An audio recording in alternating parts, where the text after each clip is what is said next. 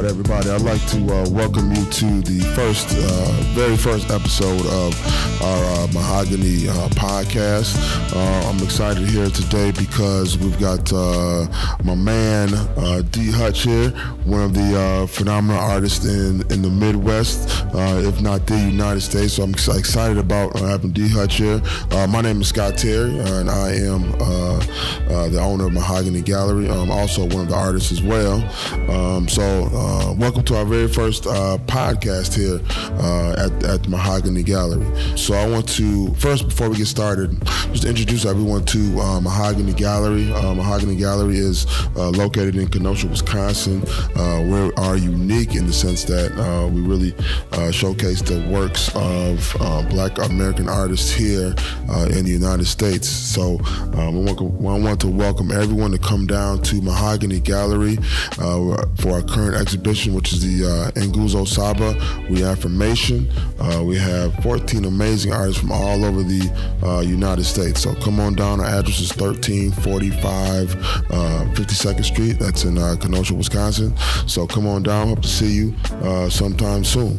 So again, welcome D. Hutch. So D, we're just gonna get started. Get started just rapping about, art. The podcast is about art, culture, life, and so I want you to let everyone know, first, let's talk about, your journey. So up to this point in your life, let's talk about a little bit about, what moves you, how did you, how did D. Hutch get to where he is today? So growing up in Racine, Wisconsin, my father was an artist, and back in the day, my mother was an artist too. So the arts was introduced to me early on. I mean, I was finger painting, drawing on the walls of my grandma's house, getting in trouble for it. So it only makes sense that graffiti and things like that would come into play later in life. But I was always into art, always into whatever it was, comic books, cartoons, ads, different things, video game ads, or any type of marketing things. Was always surrounded, always just really intrigued by it. Went to Park High School, graduated, short time at Parkside, but no real further education. Formal training with art, art or anything. Was just always into it, man. I airbrushed early on back in the day when everybody had airbrush t-shirts and things like that. I always had a his and hers shirt, Mr. Mrs., things like that. Right. And that transitioned into using the skills that I learned in school, like from painting or drawing or illustrating, mixing that with airbrushing, and outside of that, knowing about spray cans and aerosol art, into what I do today with mixed medias. So just taking all the things that I've been surrounded with and putting it into one. Right. That's pretty much my style. So would you say, so really one of your foundations would be airbrushing? Absolutely. My father taught me the airbrush game. He airbrushed, since the late 80s, he was into airbrushing, and he did everything from t-shirts to shoes, hats, cars, backdrops, motorcycle helmets. So I seen a lot of different things growing up, and that was really one of my first hustles, to be honest with you, was airbrushing shirts. That's something that I could do while I was in school, but I didn't have a boss or anything like that. Is right.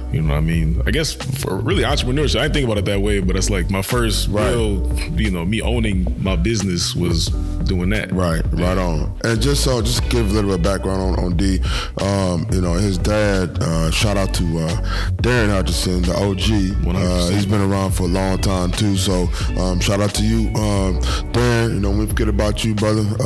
You're a legend as well. So absolutely. Yeah. So I want you.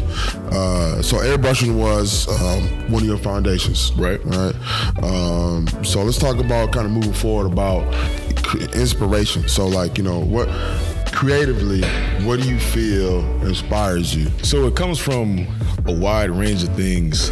I would say looking at my more recent work has been religion, the study of religion. I've always been into theology. So learning these things over time and being inspired by the stories, naturally us being artists, you hear something that it just creates an image in your head. So me trying to put that into my art, whether it's like the reflection painting with the man and the woman, and we turn on the side, it's the infinity symbol. The one Selah with the man praying or meditating, all of these different, I guess, interests outside of art come into play into it. Like I said, religion, science, those are two really big ones. Right on. And that really reflects in your work. You can see that, in all your pieces. And I think that's one of the things that really, captured me, was that you have all these things. It really makes you really look, and when you see in the piece, you hone in on the things that you connect with, Yeah. And that's one thing I really love about your work, man. So we can see the inspirations, we can see the spirituality in those pieces. We can see, all these things. So, and I can't take a lot of credit for it. A lot of that comes from family members, putting that into me. Like, absolutely. My grandmother, Emma Hutcherson, she's a pastor, you know what I mean? So being in the church and her explaining things like comprehensively about the Bible, more than just reading it and taking that face level, like explaining things on a deeper level, I think that taught my mind how to look at things like that when I read them, whatever religious passage it was, whether it's the Quran or the Bible or the Torah. So I would say my grandmother is a big part of that too in my work, and she always said, keep the light in your work. And the more I grew, and as time passed, I have a better understanding of what the light is. So that's something that I constantly incorporate in it, whether it's just little things you might see, splashes of white highlights, different things, or different spirals and shapes that look like electricity, you know what I mean, flowing through people. It's all about the flow, in my work. So when you say the light, like the light that's a subjective term too. It doesn't necessarily be just like a white spot. It's the light. So when I look at your piece, what's the name of that piece over there, bro? Reflection. Yeah, so reflection.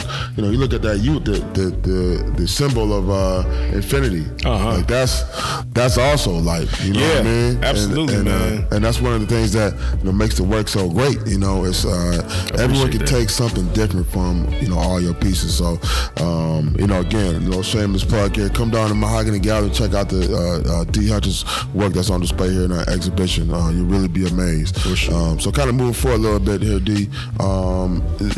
As an artist, family man, you got children, you got business, several businesses, really a serial entrepreneur, as I like to say.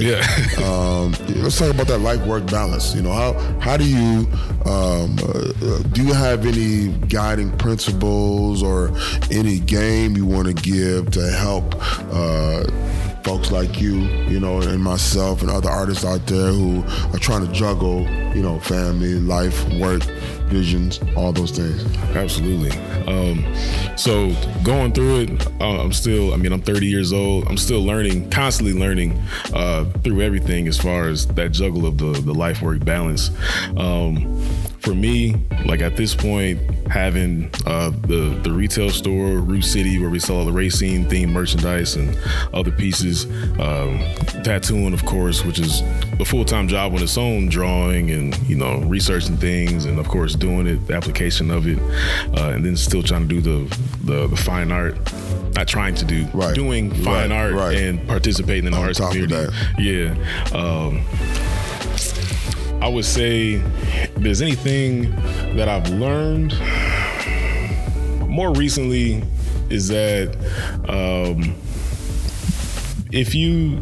I'll say for example of tattooing. Like right now, in Racine, it's a small town. Racine, Kenosha, Milwaukee area. It's a small town down here, and as much as I would like to be, my focus to be sleeves and back pieces and things like that, these big pieces that I love to do, you got to make ends meet. So it's a constant struggle of making sure that you got enough to provide for a family and bills and things like that. Yeah. So sometimes you got to do stuff you don't want to do. But even that's a balance in itself, because I used to get, and so very often get caught up in trying to do this, that, and the third, and overloading my plate just to make sure I had funds to do everything. And then I don't get to actually create work that I'm putting myself into that speaks for me, Right. So one thing I learned over time is, like, don't put the focus on the money, man. Like, if it's true, like what you're doing is for real, like the money is gonna be there, So always just one thing I constantly tell myself is just to focus on what you're doing. You might miss some things, you might just have to pull from other places, rob Peter to pay Paul, type situation. But keep the focus on what your focus is, And for me, that's really expressing myself creatively, as creatively as I can with tattooing and painting, and of course, like the clothes and stuff like that. Yeah, right on. Those are real words of wisdom, man. From I like to call a young OG over here, man. You're a young man, wise above his years. You know what I mean? So I want to give you a shout out for that, man. Like, seriously, that's some real dope advice. Just recognizing that game. And I think that's really important, man. You talked a little bit about, the passion. Like, when you're pursuing your passion, things happen. Like good things happen. And I'm a firm believer in that. So it's good to hear you really speak on that. Kind of moving forward here, we all got challenges, right? I mean, things that maybe some obstacles or, creatively or artistically. So, for example, like me, for instance, watercolor. Like, I can't I'm not going to watercolor for a life of me. I can't do watercolor. Me neither, man. I don't want nothing to do with it. But I know some phenomenal watercolor artists. Yes. Shout out to my man, Don Riccio. Don Riccio is just a phenomenal artist, but also just a phenomenal watercolor artist. Every time I see his work. Also Motupe Johnson. Shout out to you too, brother. So getting back to my original question, what do you feel for you, artistically or creatively, is a challenge or something that you kind of struggle with, creatively or artistically? I think a constant battle between me, and I've heard it from other artists too, is you're constantly trying to express yourself in the best way. And like I said before, my style is mixed media because I never fully learned one way, like 100%. Like, I use acrylic paint, but I'm not a really well-versed person in acrylic, different styles and techniques and things like that. Everything is self-taught. So sometimes I'll see people who do like just specifically acrylic work, and I'll say, man, I wish I could just paint like that. It's so smooth with everything they do. It's quick, it's methodical. With me, it's more or less just, just kind of figuring out a puzzle. I don't even know all the pieces yet. Just putting this thing together until it doesn't suck anymore. For the most part. But I love seeing artists who are like really well versed in one thing. Like you said, watercolor. Like I've tried it before, and I don't gave up many times. A watercolor, I didn't grasp it early on, but I do love seeing it, so I respect it a lot, I don't know, maybe later in life, who knows, maybe I'll get into it. But as far as challenges, a consistent thing is just focusing on doing me and growing a better understanding of what me is in my artwork, and versus me trying to make these things that sell, or make more things that I feel like people want to see or that I see more of. Especially going to different galleries and shows like that. Like all of the time I see something, I'm like, wow, that's dope. Or I see murals and I'm like, man, that's, but it's just not me, you know. And so I would say that would be one of the challenges, just keeping the consistent focus on what I am, as an artist, and staying true to that.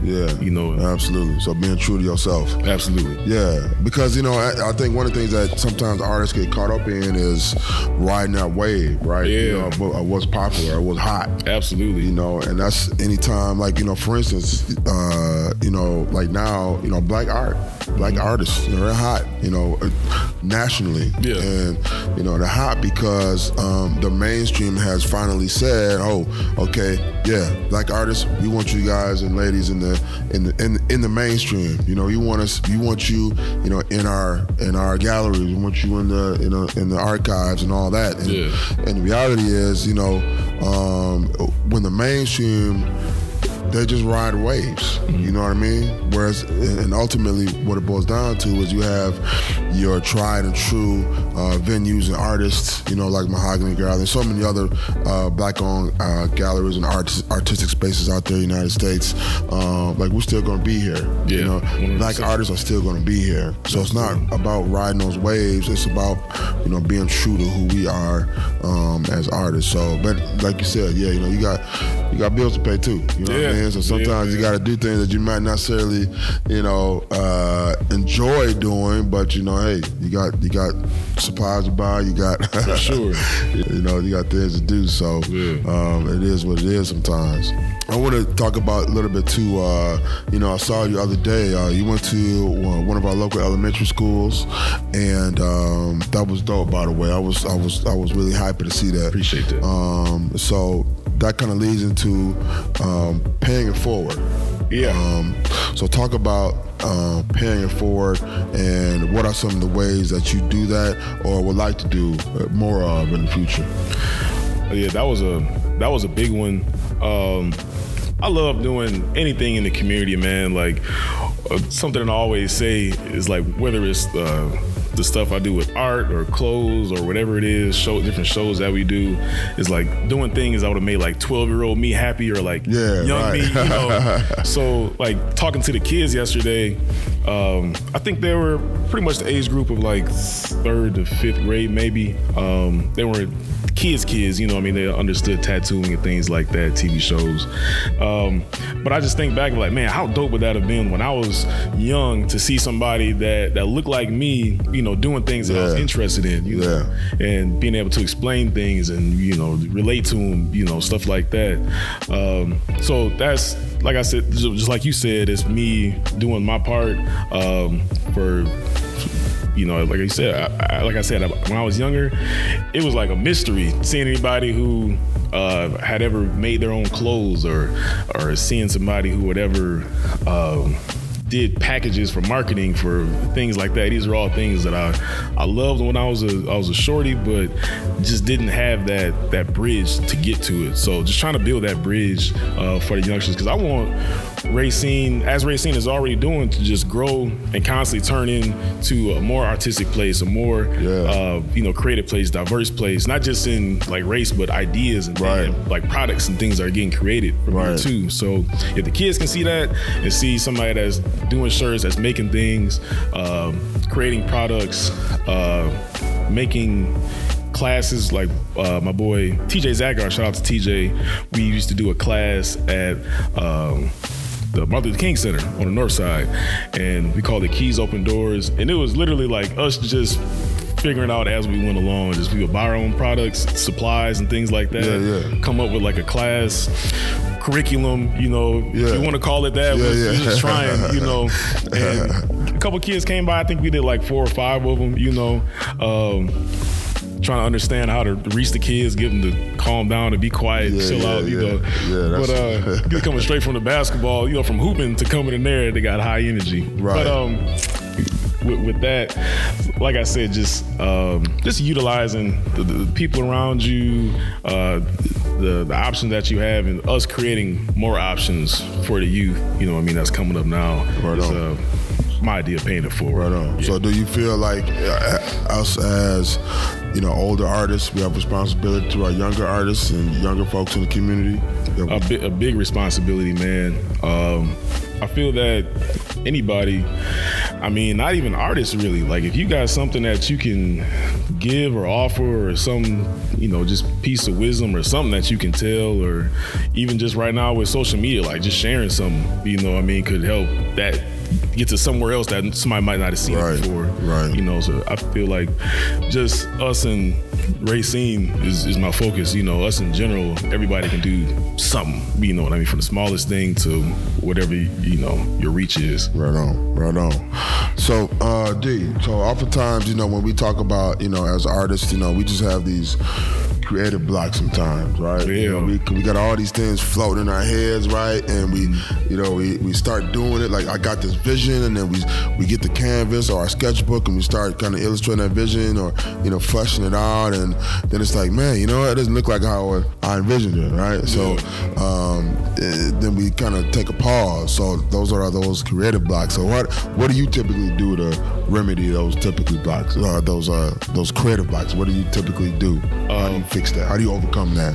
It's another thing. I'm constantly learning, constantly reinventing myself, things like that. One thing that I've actually just recently put together is being in motion. Something about being in motion helps my mind, I guess, get in motion. My kids, I got 2 kids, boy and a girl. They go to school in Milwaukee, so I'm constantly on the highway because I'm taking them to and from multiple times during the week. So being on that highway, you know, usually they knock out, they fall asleep. Right. So I put on a podcast or an old interview about an artist that I like or something like that, and listening to them talking gets my mind working. And then I think just traveling, I don't know if it's being in a car, or it might even work on a train or something too, but something about motion has worked for me really well recently when I'm trying to figure out that puzzle like I was talking about. As far as with paintings, you had mentioned, like, you start something and then you get tired of looking at it. Yeah, right. Man, I got stuff, it might sit for 3 months, it might sit for 2 years, you know what I mean? You jump back into it. I already know. Like I said, it's all a puzzle, but I feel like having a solid understanding of what your foundation is and where your creativity comes from and where your inspiration comes from, and just constantly circling around that, something is going to spark again. That you might see something in that paint that you didn't see before. It might need to take a different direction. You know, I don't paint it over a whole bunch of stuff. I don't halfway done it, you know? That's just a part of it sometimes. But stuff like that for me, being in motion, staying focused on what inspired me to start that piece in the first place, or any piece in the first place, which for me, like I said, is always like science, learn new things. I'm constantly listening to podcasts, right. People talk, neurologists and astrophysicists and things like that. Comedy even, sometimes even just laughing. You know, you might hear something that it might connect in a whole nother place you didn't think it was going to connect to, you know. Right. So I love just absorbing as much as I can. Right. You know. That's what's up. I was gonna speak to that a little bit too. Like, you know, for me, I can definitely relate to, you know, you get started and then you're not feeling it, so you step away and then you just wash it all over, and then you just, you know, you start building from that. But one thing I realized, like, for me, what helped me was what helps me is reading. Like, you know, I discovered that, you know, and reading, like, something that's totally not related to either what I'm doing at the time or the focus of my, like, the vision of my piece, because, like, reading it takes you away. Like, you know, at least for me, I love, you know, I'm not like a nonfiction guy. You know, I like history. I like you know, biographies. You know, stuff like that. You know, but it's really interesting to see, like, how other people solve problems. Yeah. Right? You know, how do they, what their view of the world was, or what their view of that particular situation that they were dealing with. Absolutely. You know, how they solve problems and how they you know, came to their thought process. So that's one thing I really discovered for me to help me get through my creative blocks. You know, I agree with you. And some of that too was just like I said, just washing over that, you know, and just starting over. Yeah. And it's all good. So moving forward, so how do you feel, like, you know, overall, man, like, you know, we talk about, you know, your inspiration, we talked about your, you know, creative process, you know, how do you feel, you know, how has art shaped you as a person? I think overall, as far as, it's funny that we had this conversation before we started the podcast. We was talking about your second calling. Right. Like, for me, my first calling I thought was teaching, education. So when I was in school, I just thought I was gonna be a teacher, go to school, get my, whatever you need to do and teach kids, whether it was art or history is my other big thing that I like. After I had my first kid, my daughter, school wasn't in the question no more, and then my son came not too long after that. Like, I definitely can't go back. So that transitioned into me just being in the workforce, working in the factory, was then transitioning to me tattooing, making that jump, you know what I mean, not knowing if it was gonna work out or not.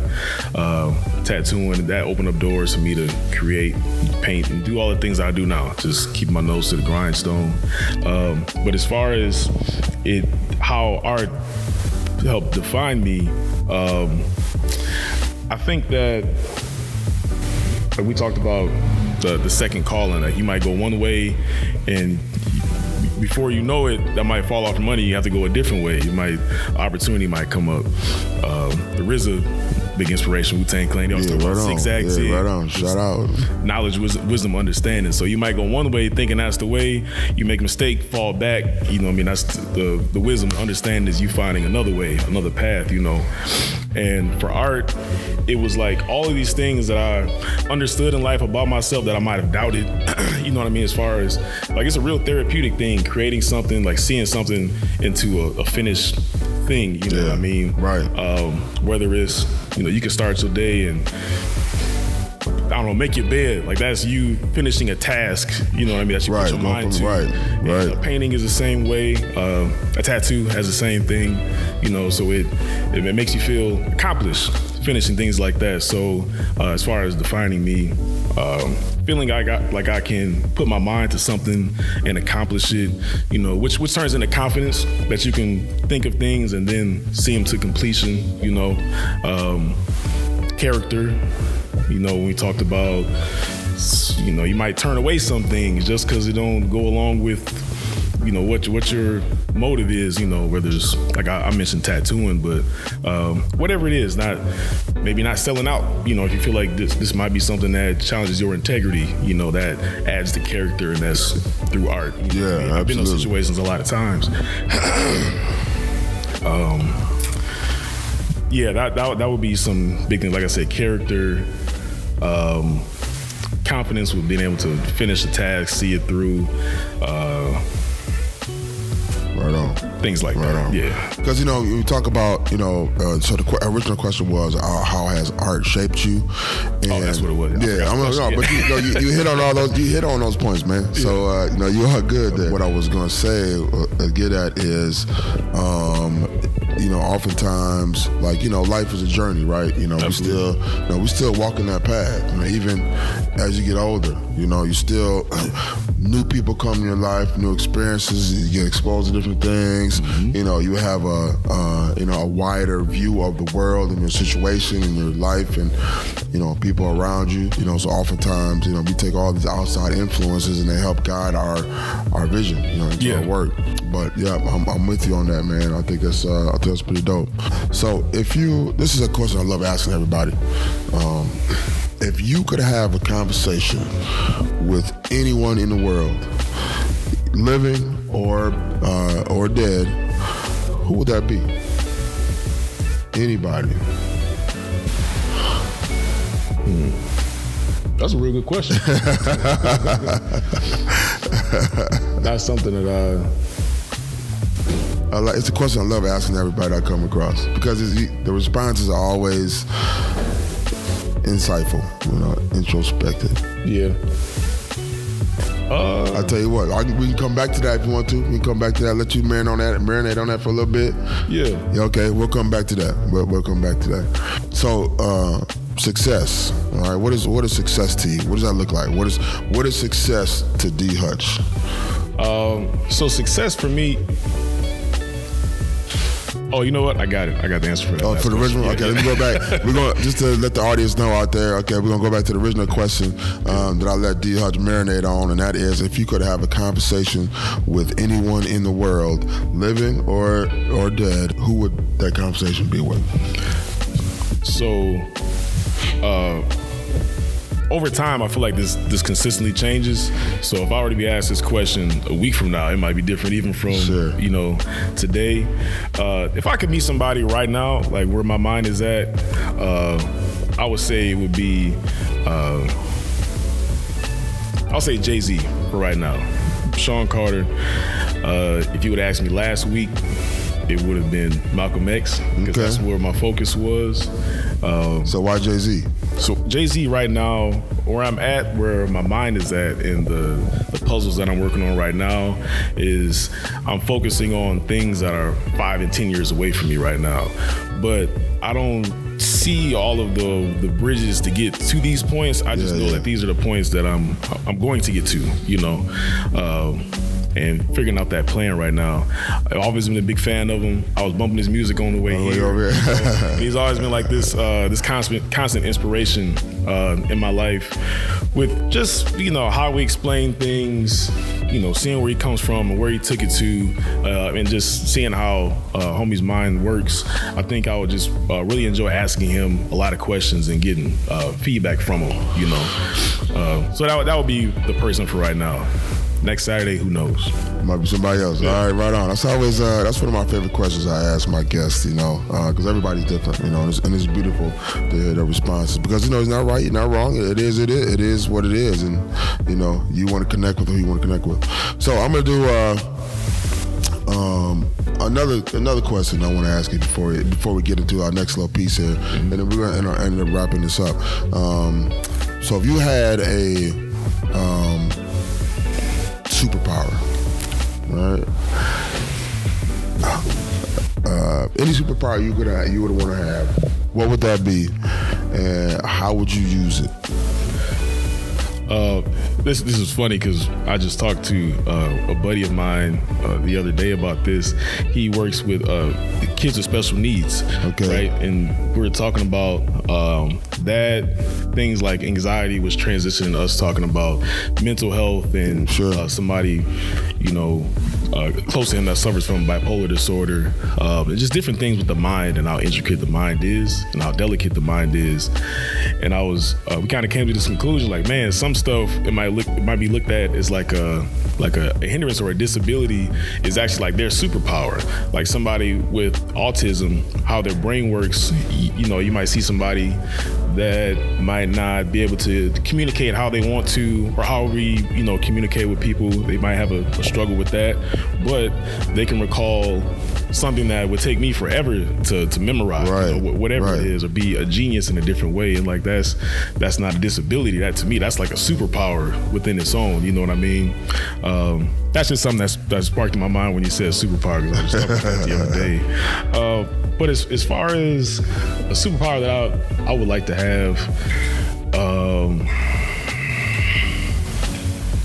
I immediately think of like X-Men, things like that.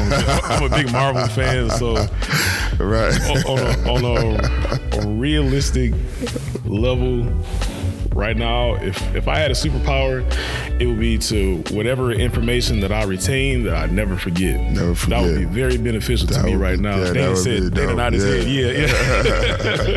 If I could just, everything that I learn, that I read, I take so much in. I'm constantly, like I said, absorbing, listening to podcasts, reading books, having conversations with people. You know what I mean? I generally like that more than even reading. Right on. I learn more from somebody that's been through it, you know, more than, you know, than I got to go through it. Right on. But if I could just keep all of the things in the front of my mind, and it just be there to use in business or life or talking to my kids, you know, whatever it is, I think that would be a superpower I would keep. Yeah, right on. That's pretty dope, man. That's dope. Yeah, I love it. All right. Real quick, D, and then we're gonna wrap this up, man, because it's already been almost 35 minutes. Isn't that something? Yeah, I thought it was like 12 minutes. It ain't crazy. That's what's up. So here's the deal. All right, word association. All right. So what comes to mind when you think of these words? Okay. All right, I'm gonna throw some random words out there to you, and you know, let the audience know what comes to mind. So when I say the word God, what does that mean to you? What do you think of? A woman. Blackness. Truth. Art. Expression. The state of hip hop or rap. The current state? The current state, yes. Underground. And then one more for you. Racine. Home. That's what's up. Really simple, right? Yeah. Right. That's my word association. You know, I'm looking at you like I see things like turning your head about that word, and then you know, the home pops out. Let's talk about the roots, and we talk about that all the time, right? Yeah, the man. Roots, because it's in your artwork. You know, it's in a lot of my work as well, and you know, we always end up coming back to our roots. Absolutely. You know, especially when you're coming through, going into those challenges in life. You know, you end up going back to your roots, and that's home. Sure. So D Hutch, we're gonna wrap this up, but before we get out of here, I want you to, how can people find you? Talk about a little bit how, you know, the store. You know, let people know how they can get at you and find your work, and the other things you got going on. Okay. So I'm on Facebook and Instagram. I took my website down. I want to change some things about it, but Facebook is just D Hutch, D-E Hutch, Hutch. On Instagram, my tattoo page is D_Hutch, and my page that's specifically art will be Art by D Hutch on Instagram. As far as the store, like I said, Root City is the name of it. We're downtown on Main Street, right on 4th and Main. It's a plethora of things in there. We're connected with Focus 21 Studio, so it's a photography studio in the back, Black-owned studio, and up front is the retail store. So it's me and my partner Willie Reynoso, who you know, we create the shirts. He's a screen printer, so we collaborate with each other with all of the ideas and things that we do. Our other homie Luke Exterweeks, also known by Luke Cabana, he got his brand Palm Tree Island, and he sells his gear, so he's constantly doing drops, and he do a pop-up. It's actually one tonight. I don't know when this will air, but tonight, if you're around, you know, stop by Root City for the Palm Tree Island pop-up. And my other boy, Mike Burnett, who know my Mikey Fast Life, he's a DJ, but he also is a really creative dude and curates these vintage clothes and memorabilia and things like that. So his brand is called Only the Ill, and we see that section, it's like walking through like a 90s and 80s time capsule. We see all these different pieces and things like cool. that. So that's the store. Stop by if you can, you know, pick some up for you or the fam. And yeah, that's me. A shout out again to D Hutch. Go check him out. Come down to the gallery to see some of his work. Go to check him out online and all the social media outlets that he just mentioned. And D, man, much love. Pleasure to have you on the podcast, brother. Always love. Appreciate you, man. Thanks for having me. All right. Shout out, y'all. Peace. Peace.